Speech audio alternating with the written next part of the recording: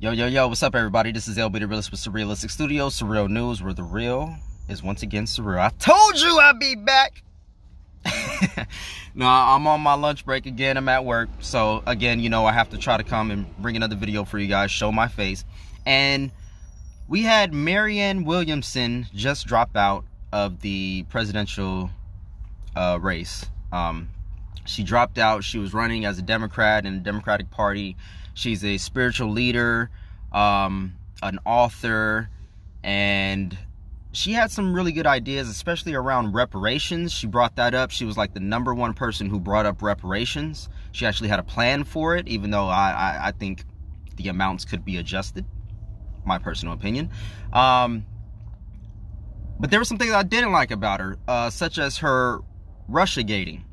I didn't appreciate how much she, I guess, drunk the Kool-Aid of Russiagate.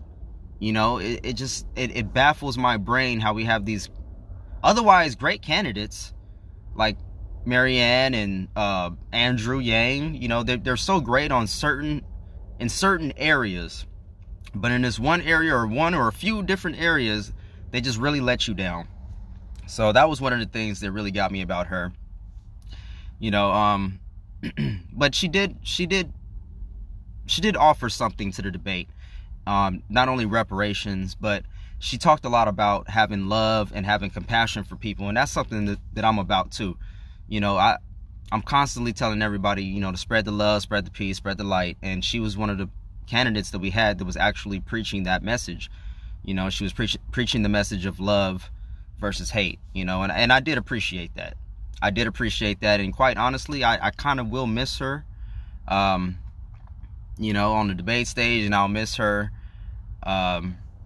you know, just being in the race and spreading her message of love and her message of what she was bringing to the candidacy, or what she would bring if she was president. So, you know, Marianne Williamson is out.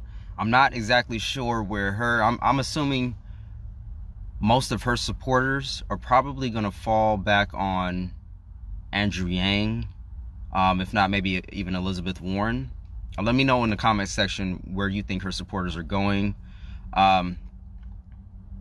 Yesterday I reported on the fact that not Andrew Yang, Julian Castro actually dropped out of the race. So they're dropping like flies now. We're really getting down to the wire. We're really narrowing down the field of candidates here. It's between Bernie Sanders, Joe Biden, Elizabeth Warren, and now we have some new guys. I believe even Tom Steyer is rising in some of the polls now. He's even ahead of Bernie Sanders. I don't really believe that, but that's what the polls are saying. Yeah, that just doesn't make... He's like in 4th place in one of the polls that I saw. It doesn't make any sense at all. Not at all. But, yeah, so people are dropping, and hopefully a lot of support ends up going to Bernie Sanders. She actually mentioned that, and I think a lot of it will, but she actually mentioned that, or at least I read in an article, that she didn't want to take away from other progressives in the race that were already doing phenomenally, you know. So again, I hope a lot of her support does go to Bernie Sanders or Tulsi Gabbard, Andrew Yang, one of these progressive candidates. I'm assuming that's who she was referring to, unless she's referring to Elizabeth Warren. A lot of us still think that she's a diehard progressive, but all right, whatever. Another story for a different day. With all that being said, I don't want to make this one too long. I got to go get a new pair of pants from wardrobe because, yeah. I'll let your imaginations work on that. But anyway, until next time, love, peace, and light. I'll see you guys on the next one, all right?